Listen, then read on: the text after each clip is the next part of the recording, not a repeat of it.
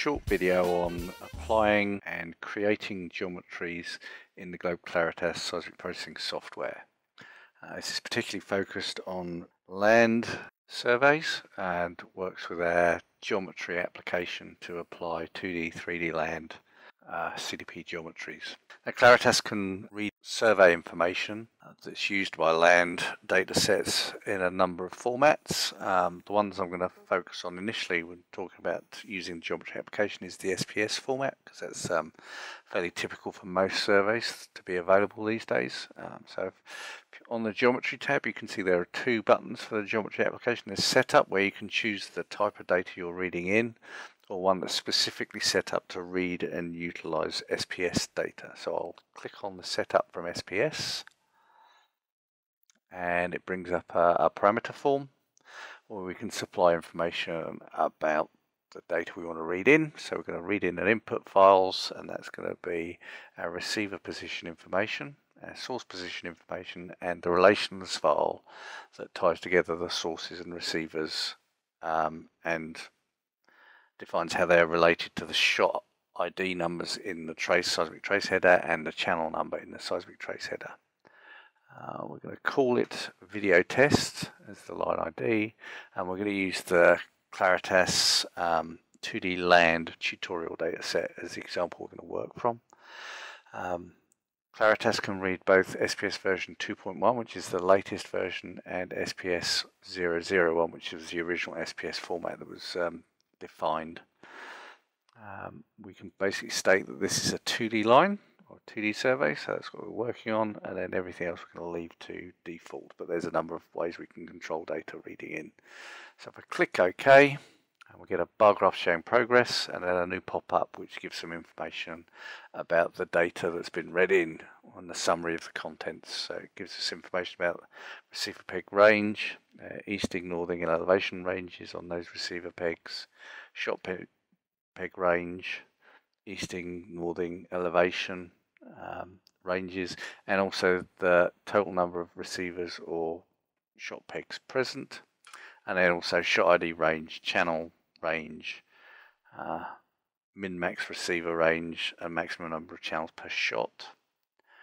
If we're happy with that, we can click on continue, and we get another pop-up message just telling us that the geometry database has been created and that we will still need to define a CDP geometry using 3D grid or 2D wiggly line gather before it's actually binned into CDPs. So we click OK or continue, and it brings up a map interface showing basically the data, the peg locations, and their elevations. So the pegs are elevation coded, hence the change in colors along here, which corresponds to the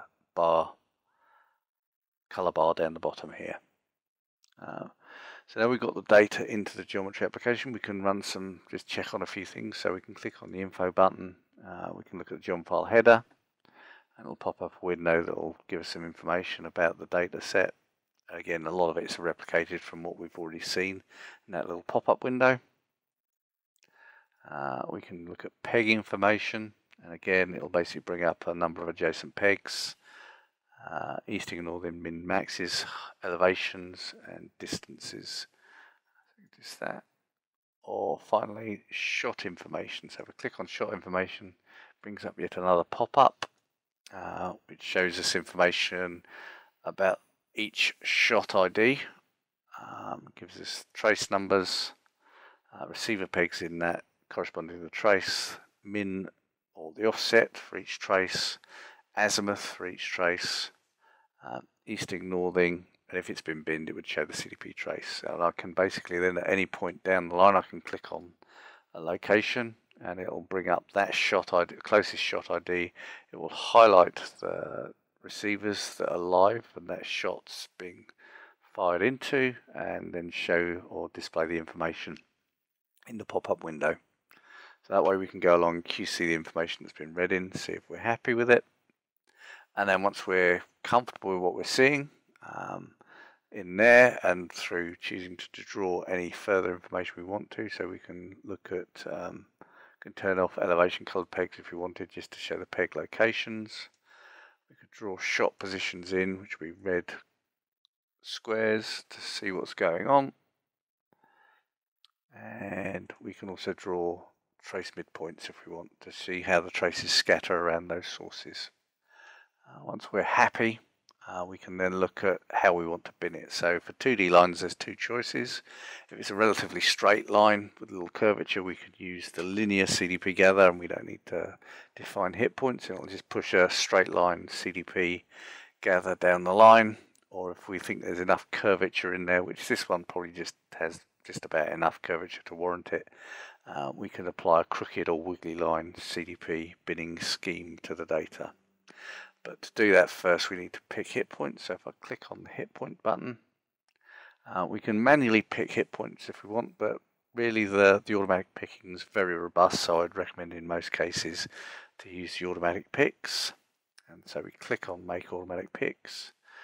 Default is for 40 hit points. For a line this long, you can probably make it fewer, and for a very long line, you might want to make it more picks. So we click OK, and you can see it's now popped in those hit points down there through the middle of the trace midpoint scatter. Just for ease of viewing the data, we're going to turn off trace midpoints. Click OK, and then we're going to go to the make button and click on wiggly line CDP gather. And again, we get another pop-up window. So the output geometry name is taken from the line name we've given the data when we've read it in. First CDP is going to be on CDP 100.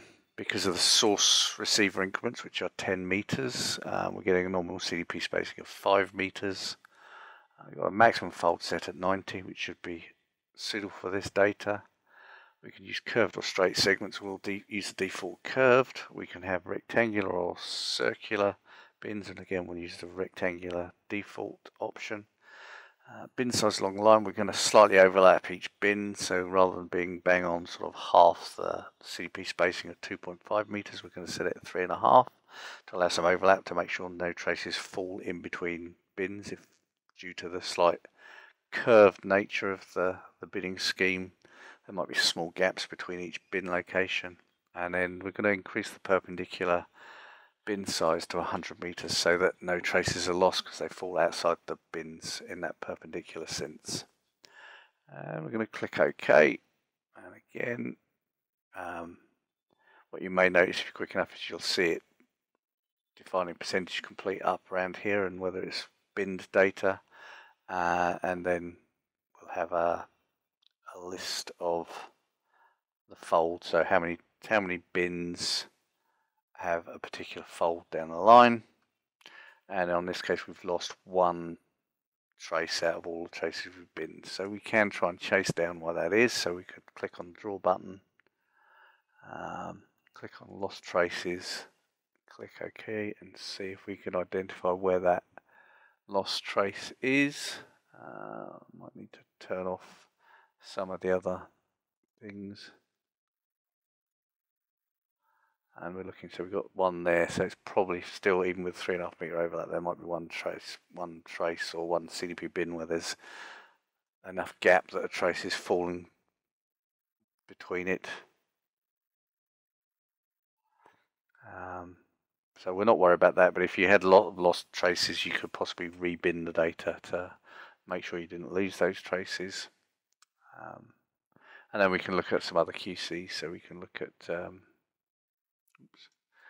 draw and say look at aerial fold distribution to see how the data's, what the folds like along the line, etc. So a number of QCs in here where we can confirm that the line's looking good. We can click on CDP information and then click, which brings up another window, so we can then click anywhere in the thing in the line and it will show basically the CDP at that location and the shot ID channels and source and receiver pegs that are binned into that CDP.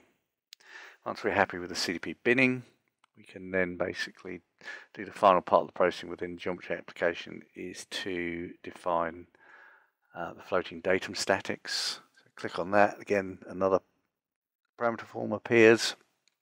So we set our fixed datum at just above the maximum elevation of the line. We have a replacement velocity that's suitable for this line at 2300 meters per second, 149 point filter, and we create a new file called float CDP shift. Continue. So you can see we've got quite a smooth profile, and compare that with elevation profile as it's acquired. So you can see that we've got a nice smooth profile, but it should help our processing to be corrected to that sort of smooth datum, make processing a lot easier. We can quit and discard that. Right, so now we're happy. We can leave the geometry application. We can quit and just have it written to the geometry database that it's created, and then use a job flow to apply it. Or if we're using HDF5 datasets as our internal processing format, which is what we recommend, we can save it directly into save the geometry directly into a seismic trace header of an existing data file. Saves us having to rewrite a file to merge the geometry. So we can select our file, which in this case is 96-08 Geom FB shots, and click OK, and it's saved that geometry into the HDF5 headers. File, quit.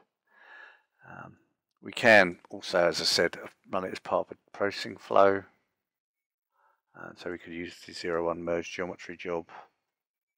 That's going to read our raw seismic data in. Add geometry, so pick up our geometry database that we've created and merge that in, and then write out a new data set into our project directory. So that's using geometry application to create a CDP geometry and apply it to a data set using SPS files.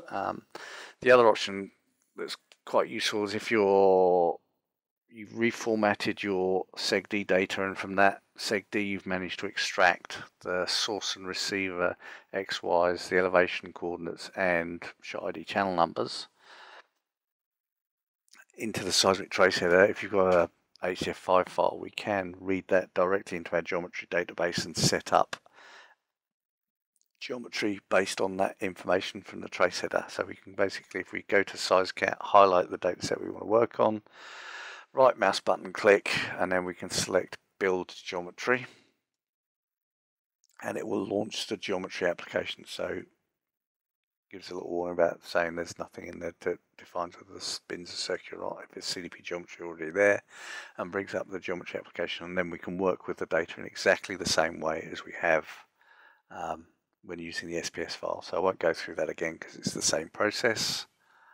Quit out, and then the other options are to use, if you've got ASCII text file that aren't SPS format, we can create SPS files, so the SPS, RPS and XPS files, or Claritas specific internal .sir and OBL files that can be used to launch the geometry application and apply CDP geometry.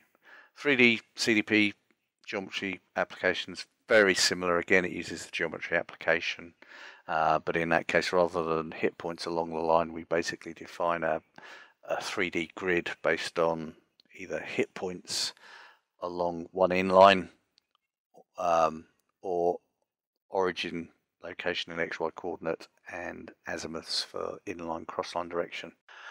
But very similar, so using the same application.